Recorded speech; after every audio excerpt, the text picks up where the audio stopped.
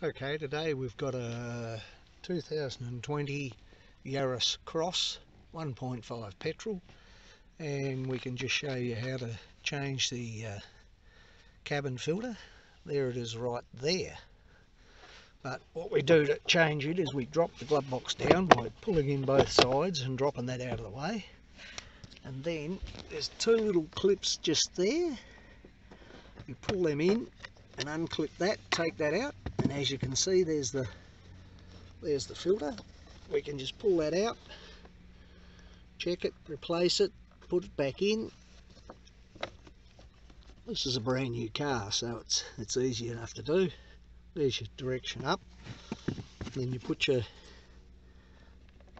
piece back in with two clips up that end, and then locate it there.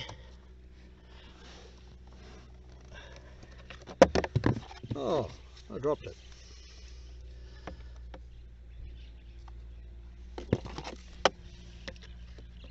Locate it in the end there. Pop it back in and clip it back in there.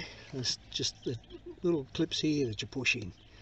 One that way and one that way.